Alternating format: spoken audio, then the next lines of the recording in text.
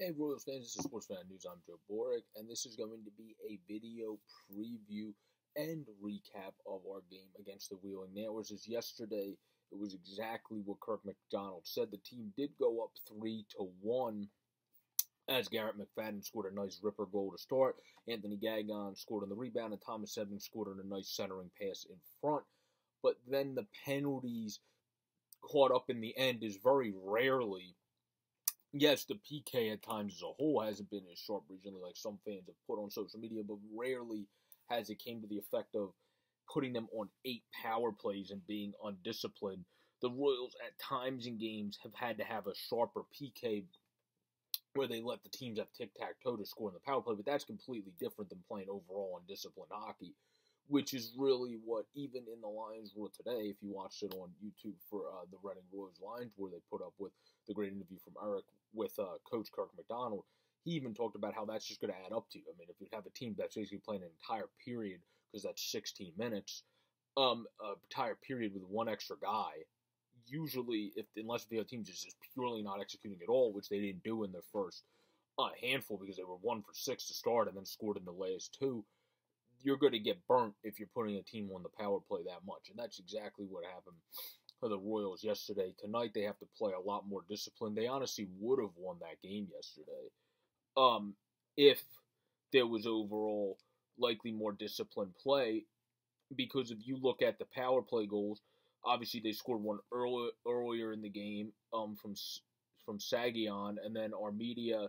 scored a regular goal, but then the goal that tied it up from Watling, that was of course on the power play, as well as another goal they had on the power play as well, having 3 power play goals. Is Almeida, scored his goal prior to his 5-on-5 goal on the power play. So if you let a team score 3 power play goals against you, typically that's not going to go too well. But overall, the Royals penalty kill, as Kirk McDonald said, didn't even play too poor because they put them 1 for 6 to start. If you just stop there and didn't take any more penalties, well, that's actually a really good night of penalty killing. The problem is they added 2 more. They scored in their final 2, and that's really what put the icing on the cake in the end, particularly the penalty in overtime, which with 4-on-3 ice is even going to give a team more of a chance.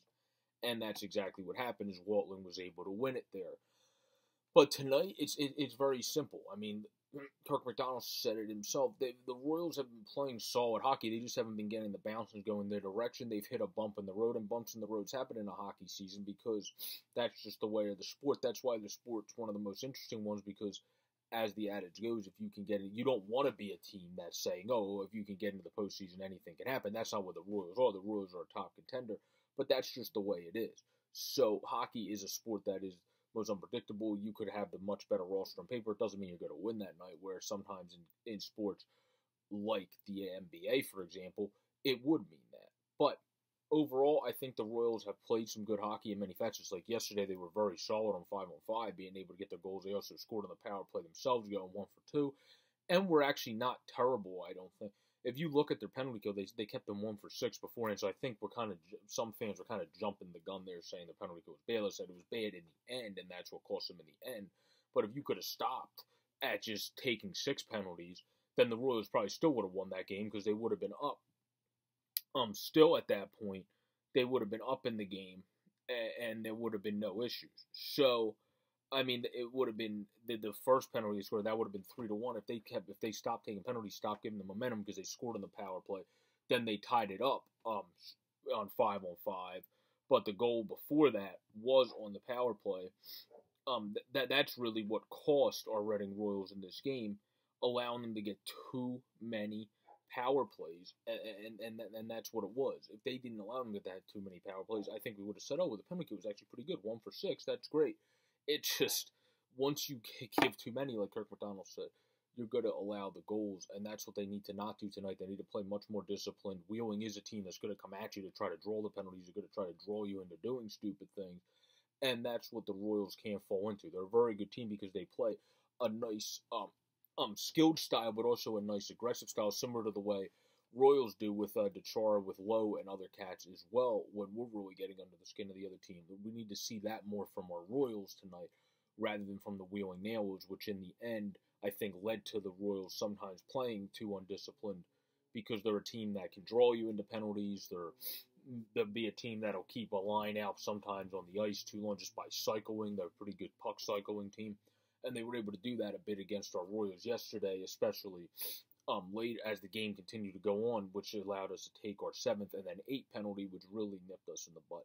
So playing discipline, but also just play on 5-on-5 like you did yesterday for the most part, because the only time, to me, they looked great on 5-on-5 was after we gave them a power play where they were able to score, which was Almeida's first goal. Then his second goal to tie it up was on the 5-on-5. They didn't really look that good 5-on-5 until you gave them the advantage on the power play. Then they got the momentum, and then they were able to tie it up 5-on-5 because they had the momentum at that point.